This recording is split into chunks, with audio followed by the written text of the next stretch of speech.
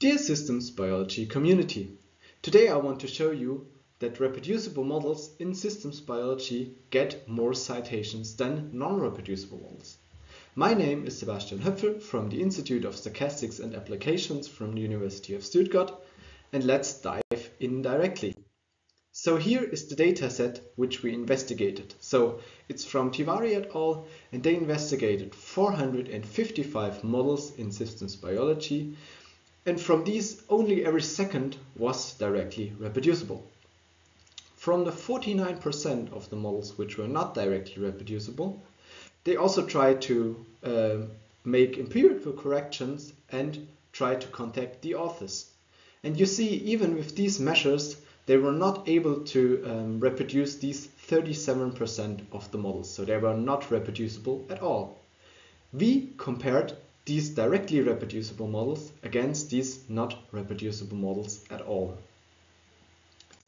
To compare these two groups, we used Bayesian estimation. In particular here, the Bayesian estimation supersedes the t-test model from John K. Kruschke. And you see, we have in a Bayesian context a prior for the mean, sigma and shape parameters of a non-central t-distribution. At this non-central t-distribution, we try to fit on every data set we investigate.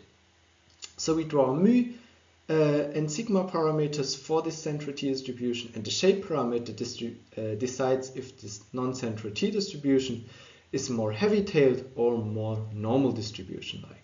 And therefore we can also account for outliers in the dataset.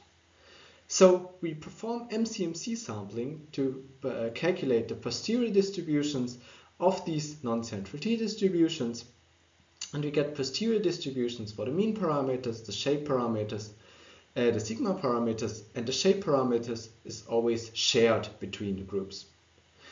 And if we then look, for example, at the difference of means, so the difference of these posterior mean distributions, and we have 95% of the highest density interval of these values indicating a difference larger than 0 in the two data sets, then we have a credibly and significant difference of the means of these underlying data sets. So here we compared multiple periods against each other. So you see always the time here is the starting point, and all periods were investigated up to 2020. This means in this period we investigated the papers published 2010 up to 2020. And you see, if we compare the reproducible models on the x-axis against the non-reproducible models on the y-axis, we have always a significant higher citation count of reproducible models starting 2013. So always more than 95% credibility for a higher citation count in the reproducible models group.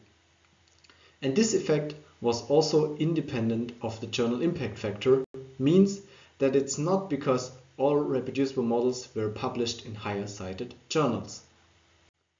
Of course, we also asked ourselves critically, is looking at citations a good measure? And the answer to this is that we found a significant relationship between reproducible models and citations. Only looking at the feature of reproducibility. There's a difference in the citation counts of these two groups. The only question is, why is this difference there? And we think this is because of the impact of reproducibility. So reproducible models have some factors you don't have with not reproducible models. For example, facilitated cooperation, as you can couple models, you can share them easily. You have faster progress for the whole scientific field because you can reuse models and you can also extend these models. And you can only do this and will only cite them if you're able to reproduce them, because if you're not able to reproduce them and use them, then you will not cite these models. And of course, you have also increased trust in science as you can validate and falsify these models. So in the end, how can you score in reproducibility? You can use modeling standards like SBML, PTAB or EnzymeML. You can use algorithms which are already there in the community and which can be reused by others. And you should upload your code and your data and your model into public repositories. So that was all from my side, and in short summary, reproducibility has impact, and since 2013 reproducible models got credibly more citations. We say that the individual researcher and science in general can benefit from that, and everyone can score in reproducibility.